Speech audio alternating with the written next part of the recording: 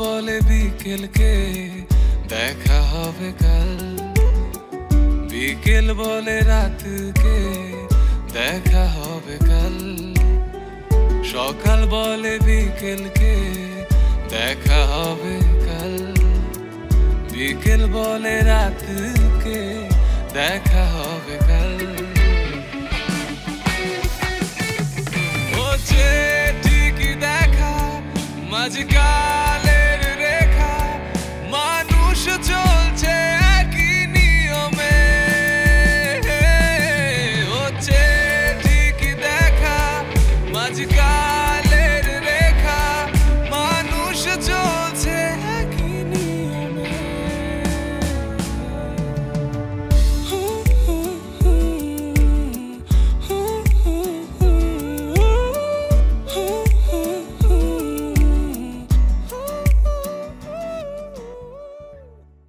আর এই যে গন্ধ পরিষ্কার করো, পরিষ্কার করো, পরিষ্কার না করলে মশার উপদ্রব কিন্তু বাড়বে, বুঝছো? আর একটা কথা, পরিষ্কার পরিচ্ছন্নতা ইমানের অঙ্গ, এই কথাটা মনে রেখো। কই করছিল তো দেখছি না, কার কথা বলতেছো তুমি? ও ঢং করো না, এখন কিছু বুঝতেছো না, সব ভুলে গেছো। মানে তুমি স্পেসিফিকলি বলো যে কার কথা বলতেছো, আমি তো আমার মাথা তো কোনো কিছু কাজ করতেছে না। খিলখিল করে হাসছো, তোমার লজ্জা করছে না? কি একটা সিচুয়েশন তৈরি করেছো, আমার তো অবস্থা খুবই কাহিল। হঠাৎ আমার মনে হয়েছিল যে দমটা মনে এখনই বন্ধ হয়ে যাবে। এটা কি করলেন? হ্যাঁ, তুমি কি মনে করছো সেই দোকান থেকে আমি তোমার ফলো করতেছি? কামটা আমি করতে চাইছিলাম, তা ভাবলাম যে থাক আলমই করুক, সুযোগ দিলাম তোমারে। তো এত কষ্ট করে করলাম, আপনি পুরোটা লয়ে যাবেন গা? পুরোটাই কেরা নিবো, বাংতি ভাঙাবো কেমনে? দেন ভাঙাই দিব। চলো বাংতি ভাঙাই, দোকান থেকে ভাঙাই দেই। আপনার মাথায় এত বুদ্ধি। এই যে লাইন আইছে, উস্তাদ কে? আপনি এরই বুঝতে হইব। আমার সেই শুরু থেকে ফলো করতেছেন? জি, কোন সময় থেকে ফলো করেছে? আর এর আগে কি করছিলা? ধরা খাইছিলা না? সারাই নিছিলাম না, মনে আছে? এই উস্তাদের মার। হ্যাঁ বুঝছি, শেষ রাইতে। চলো চলেন।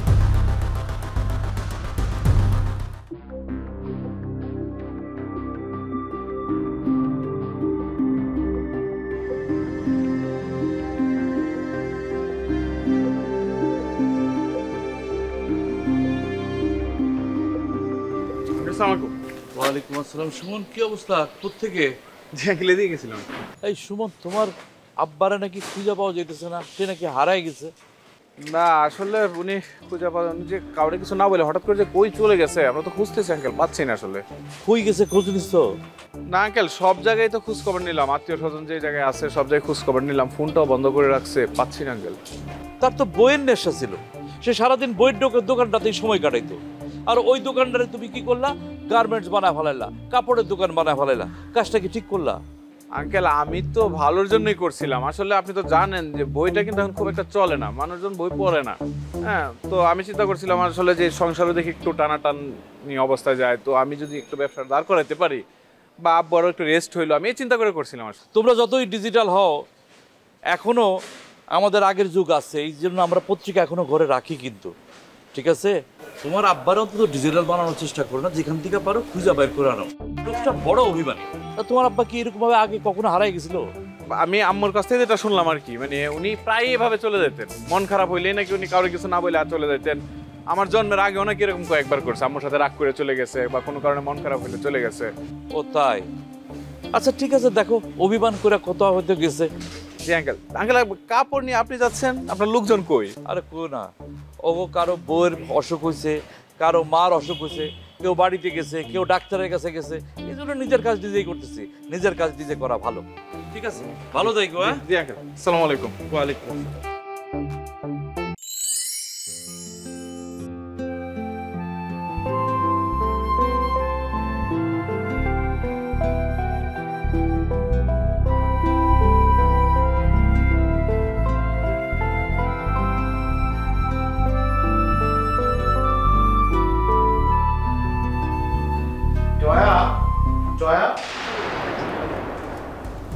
তুমি কার সাথে কথা বলতেছো? সারাক্ষণ ঝগড়া দেখি তুমি শুধু ফোনে ফোনে ফোনে ফোনে। তুমি এখন কার সাথে কথা বলতেছো? তুমি কি আমাকে সন্দেহ করতেছো? মানে সন্দেহ ব্যাপারটা না তো, আমি ছাড়া তোমার কে থাকতে পারো বলো? এই দুনিয়াতে কে আছে বলো? তুমি কার সাথে কথা বলতেছো? আমার কেউ কি আছে মানে? আমার কেউ থাকতে পারে না? আমার ফ্রেন্ড থাকতে পারে না? আমি কথা বলতে পারি না? তা পারো, কিন্তু সারাক্ষণ তো ফোনে এত রসে রসে কার সাথে কথা বলতেছো সেটা জানতে চাই। তুমি কি সারাক্ষণ আমার সাথে থাকো? তুমি দেখো আমি সারাক্ষণ কি করি? তুমি জানতা যে একটা কথা বলে ফেললাম। ফালতু কথা বলো তো। আমি তোমাকে একটা কথা জিজ্ঞেস করছি, তুমি আমাকে ছাড়া কার সাথে কথা বলতেছো সেটা তোমার কাছ থেকে আমি জানতে চাচ্ছি। এটা বলো তুমি ক্লিয়ারলি। সেটা তোমার জানার প্রয়োজন নেই। তুমি সারাদিন কি করো সেটা আগে আমাকে বলো। মানে আমি অফিসে যাই, টাকা উঠাই, তোমার কাছে টাকা দিই, এই তো সংসার চালাই। আমি সারাদিন কি করে বেরি? তুমি আমাকে কি ফিরিস্তি জানতে চাচ্ছ? তুমি কি আমাকে একটু টাইম দাও? তোমার কোনো অধিকার আছে আমাকে? তো এই কথা বললে তুমি শুধু বলো, সারাক্ষণ বলো যে তুমি কি আমাকে টাইম দাও, তুমি কি আমাকে টাইম দাও, তুমি সারাক্ষণ তো তোমার জন্যই আছি, তোমার জন্য নিবেদিত। তোমার যখন তখন যে সময় তুমি আমাকে বলছো এটা লাগবে, এটা লাগবে, এটা লাগবে, এটা লাগবে, আমি তো সবকিছু তোমার সামনে হাজির করতেছি। আবার কি বলতেছো তুমি? এইভাবে লাইফ চলে না, যে এইটা ওইটা দিয়ে লাইফ চলে না। তাহলে তোমাকে বিয়ে কেন করলাম আমি? আচ্ছা সব ফালতু কথা বাদ দাও তো।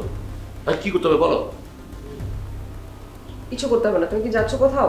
হ্যাঁ যাচ্ছি, আমার অফিসে যাবো, বিল তুলতে হবে, টাকা পয়সা তুলতে হবে।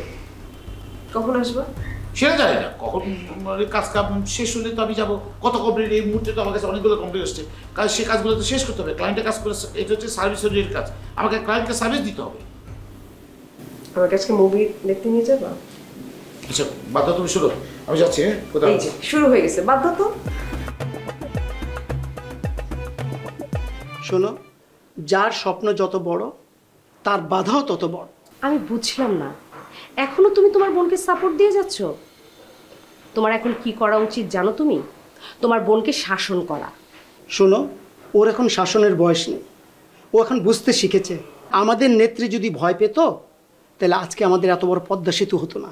তোমাদের ভাই বোনের যা ইচ্ছা করো, আমার তাতে কি?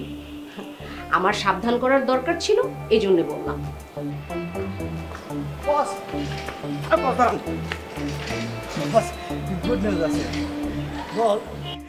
আপনাদের একটা সুখবর আছে বস। ওফ রে, গুড নিউজ সুখবর একই জিনিস। সুখবর যেটাকে বলে, গুড নিউজ সেটাকে বলে। তুই আমাকে আসল কথাটা বল, আমার ভালো লাগতেছে না, বল কি বলবি বল। বস পাইছি। কি পাইছিস? ওই যে আপনি সকালবেলা কইলেন না যে যে কল লিস্ট বাইর করা লাগবো, ওই পোলারে খুঁজে পাইছি। কেমনি পাইছিস? কে কে? তাড়াতাড়ি কথা, আমার শুনতে ইচ্ছে করতে, তাড়াতাড়ি কর। 5,000 টাকা লাগবে। 5,000 টাকা কোনো ব্যাপার না, তুই আসিস আমি তোকে টাকা দিয়ে দেবো, কোনো সমস্যা না। না বস, 5,000 টাকা অ্যাডভান্স লাগবে। অ্যাডভান্স নিবি? ঠিক আছে বস, তাই আজকের মধ্যে হলে ভালো হয়, কারণ ওই আবার একদিনের মধ্যে হাওয়া হয়ে যাইতে পারে। কিন্তু যারে দিবি সে আবার কোনো ঝামেলা করবো না তো? না না, টাকা পয়সা আমি আসি না বস, কোবরা আছে না, আপনি টেনশন নন। আমি থাকতে আপনার কোনো টেনশন নাই। ঠিক আছে, কোনো টেনশন করিস না, তুই এখন থেকে 2 ঘন্টা পর আমার অফিসে আমি তোর টাকা দিয়ে দেবো। ঠিক আছে ওকে।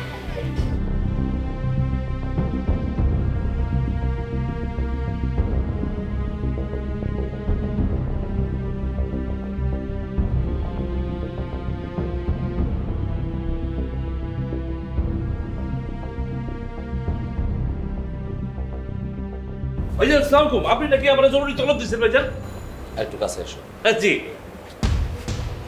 তুমি নাকি পপির কাছ থেকে চাঁদা নিছো? কি যে কোন না ভাই, আপনিও আমার হঠাৎ করে জরুরি দরকার হয়ে পড়ছিল, আমি কিছু টাকা ধার নিছি, আমি আবার দিয়ে দেবো। ধার নিছো? জি। আমার লগে চালাকি করো না, ভণ্ডামি করো না আমার লগে। তুমি সব সময় মনে রাখবা, রোজ সকালে বিকালে বলবা যে তোমার সে বুদ্ধি কিন্তু আমার 10 গুণ বেশি। বেশি? 10 গুণ না, 20 গুণ বেশি। আসল কথাটা শোনো। জি। পেটটা তো ছোট না, যথেষ্ট বড় আছে। যা জানো, যা শুনছো সব পেটের মধ্যে চাইপ আটকায় রাখবা। যত আটকায় রাখবা ততই মঙ্গল। আর যদি আটকায় না রাখো, তোমার এই মস্তকটা সোজা জঙ্গলে চলে যাবে। বললে কোথাও যাওয়ার দরকার নেই, আপনি খালি মাঝে মধ্যে এই পেটের দিকে একটু দেখেন, আমি আপনার সব কথা চাইবে যাবো। তুমি তোমার গতিটা ঠিক রাখো। জি। গতি ঠিক রাখতে হলে আমার কথা মতো চলতে হবে। জি জানি, চলতে হবে, ঠিক মতো চলবো। মনে থাকবে? জি। এখনো বসে আছো? যাও। জি। আসসালামু আলাইকুম।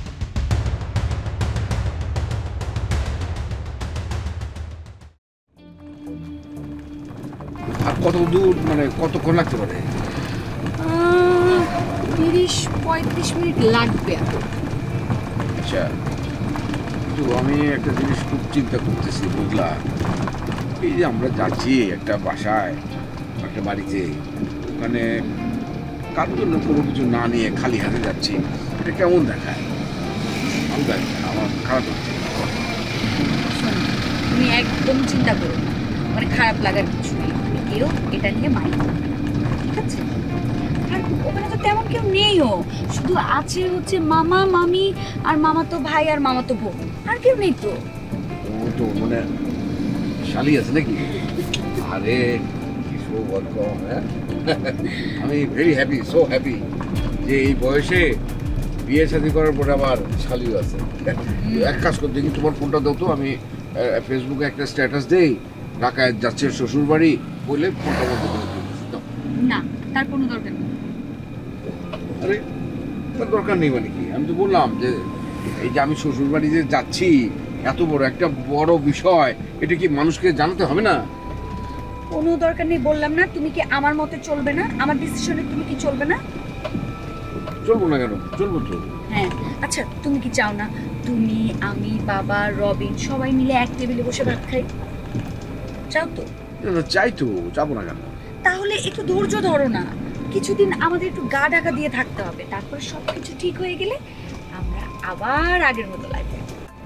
সেটা ঠিক আছে, কিন্তু মানে একটা বাসায় মানে একটা বাড়িতে যাওয়া এইভাবে খালি হাতে কেমন দেখায়? মানুষ বলবে না যে তোমার জামাই মনে হয় টাকা পয়সা নেই? আমার জামাইয়ের টাকা পয়সাও আছে এবং এত বড় একটা মনও আছে, ঠিক আছে? আর তোমার শালি মিতুকে নিয়ে তুমি শপিং করতে যেও, ঠিক আছে? এখন এগুলো নিয়ে চিন্তা করতে হবে। আর যে ভাইয়ের কথা বললাম, সে কি তোমার চেয়ে বড় না ছোট? আমার থেকে বড়। বড়? তাহলে তার জন্য একটা কিছু নিয়ে যাওয়া দরকার। বড় ভাই না না, ওর জন্য কিচ্ছু নেই, ও খুব খারাপ, ওর জন্য তো আমার গ্রাম ছাড়তে হয়েছে। সারাক্ষণ আমার পিছন পিছন ঘুরতো আর কি সব বলতো, আমি ওগুলো কোনোদিনও মাথায় নিই। বলো কি? তাহলে তো ওর জন্য ডাবল গিফট নিয়ে যাওয়া দরকার। হাসো কেন তুমি? শোনো, আমি বলি, ও যদি তোমার সাথে এরকম খারাপ ব্যবহার না করতো তাহলে তো তুমি ঢাকা যেতে না। আর ঢাকায় যদি তুমি না যেতা তাহলে তো আমার ওই বিজ্ঞাপন টেলিভিশনে তুমি দেখতে না, তোমার চোখে পড়তো না। আর সেটা যদি চোখে না পড়তো, মানে শ্বশুর বাড়ি যাচ্ছি বুঝলা, এই জিনিসটা ভাবতে আমার ভালো লাগছে। তোমার তো ভাবতে ভালোই লাগছে, কিন্তু আমার কিন্তু মোটেও ভালো লাগছে না। কেন ভালো লাগছে না কেন? আমার নানা বাড়ির সয় সম্পত্তি নিয়ে অনেক ঝামেলা আছে, কে জানে মামা মামি আমাকে ঘরে ঢুকতে দেয় কিনা, দেখা গেল দরজার সামনে থেকে বিদায় দিই। আরে দূর, আমি থাকতে তুমি এটা নিয়ে কোনো চিন্তাই করো না। প্রেম নিকেতনের দায়িত্ব তুমি নিয়েছো না, সমস্ত কিছু তো তোমার আয়ত্তে। এইটা তুমি আমার উপরে ছেড়ে দাও। তোমার এই নানা বাড়ির সম্পত্তি বের করা, তাদেরকে কিভাবে তুমি বলবে, এটা নিয়ে তো তুমি চিন্তিত। ওগুলো সমস্ত কিছু আমি দায়িত্ব নিলাম, আমি বলবো। তুমি নিশ্চিন্তে নাকে তেল দিয়ে ঘুমাও। এই আমার পাশে থাকলে আমার আর চিন্তা কিছু, কোনো চিন্তা নেই।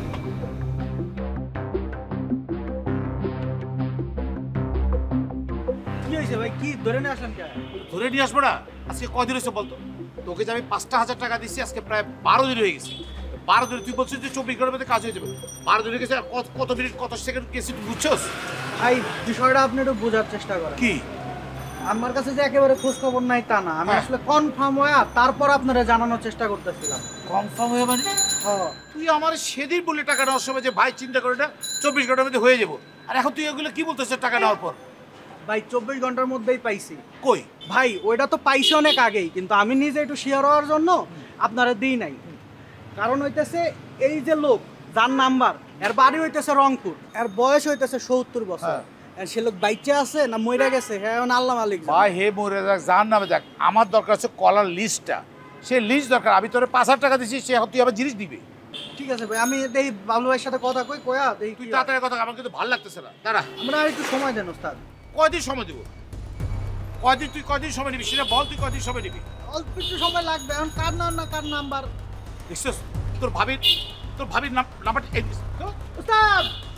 ওস্তাদ কি হয়েছে?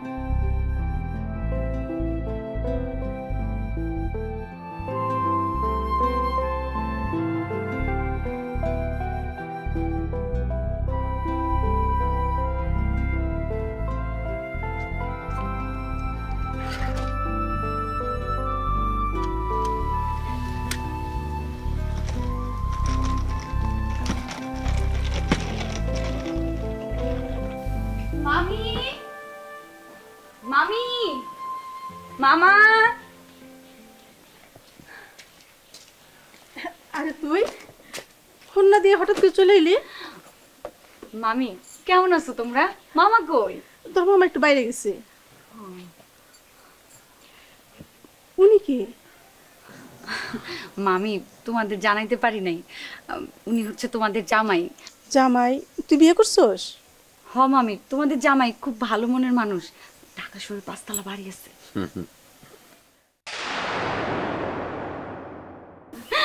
আর হয়েছে কি জানো, আমি কোথায় বড় হয়েছি এটা শোনার পরে তোমাদের দেখার জন্য পাগল হয়ে গেছে, এর জন্য তো গ্রামে ঘুরতে নিয়ে আসছি। ভালো করেছিস। কেমন আছো তুমি? তুই কেমন আছোস? কই ছিলা এতদিন? এই যে দেখ তোর দুলা ভাই। আসসালামু আলাইকুম দুলা ভাই। ওয়ালাইকুম সালাম। তুমি মিতু মানে আমার শালিকা? বেশ বেশ বেশ। আচ্ছা এই জায়গায় দাঁড়িয়ে কি কথা বলবি? আয় ভিতরে আয়। চলো ভিতরে চলো।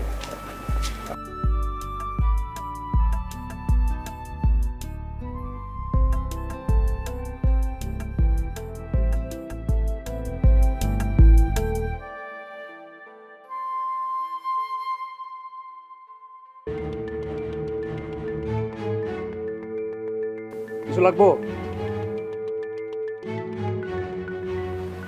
কত অন্যকে না হলে আপনি দেখান দেখি আমি। তোর বোন বিয়ে করছে? ভালো হয়েছে। মিতু যে বিয়ে করবো তো আমি আগেই জানতাম, আগেই তো কইছিলাম কলেজ যা বন্ধ করে দেন। এখন কি করবেন জান? সব ব্যবস্থা করেন, ভাবছেন না? সব ব্যবস্থা করেন এখন। মিমি আইছে।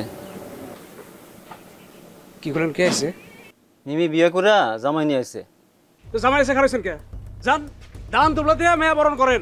বাজারে যান, বাজারে যাইয়া বড় মাছ নিয়ে হেন 820 টাকার গরুর মাংস নিয়ে হেন 5-10 কেজি আই না পাড়ার মাংস সবাই খাওয়ান আর মাইকিং করে বিলি করে কন। যান আমার বাগনি আছে, বাগনির জামাই আছে। যান না কে খারাইছেন কে? যান, টাকা নাই, টাকা লাগবো। যাও কোন যাও, খারাইছে কে?